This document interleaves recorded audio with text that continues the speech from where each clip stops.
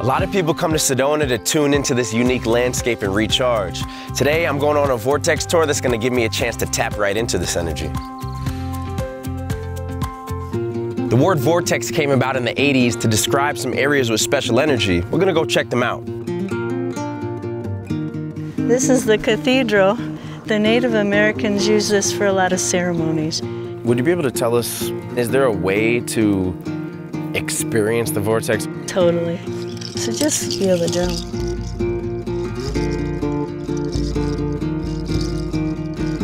We haven't even made it up to Cathedral Rock yet, and I already feel different than I did once I came here. So let's keep going.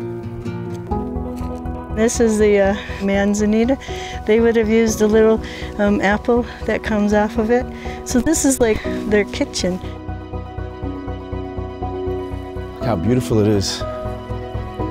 Our guide just told us that the Native Americans used to do their ceremonies right where we're standing. So I'm gonna do some meditating and take it all in and make sure you do the same when you come here. So our guide Crystal brought us to another cool formation of rock. Over here we have Courthouse Rock, which got its name from Western movies. And over here we have Bell Rock, which is also known as Red Rock, and it's known as a masculine vortex, which has some grounding fountain of youth capabilities. So if you want to feel young, this is your guy. So one of the coolest parts about the tour is that it's tailor-made for who you are. If you're the type of person that wants to hear more about energy and chakras, she's gonna tell you all about that. If you want to learn more about nature or the wildlife, that will happen too. It just depends on what you want.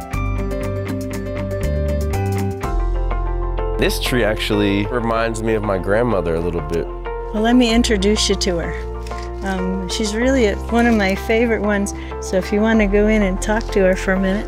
I will. Yeah, if anyone comes with an open mind, they're going to have a really great experience. I got to learn about the geology and also the meaning of all these plants and animals. So it was both grounded in science and spirituality. So I think that was a really wonderful blend.